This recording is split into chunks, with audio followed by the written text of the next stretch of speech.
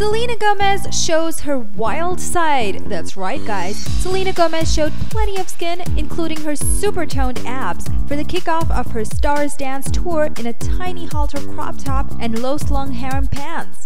The 21-year-old kicked off her tour Wednesday night in Vancouver, Canada at Rogers Arena. Gomez wore a sparkly midriff-bearing top with keyhole cutouts that showed her toned figure and a hint of cleavage.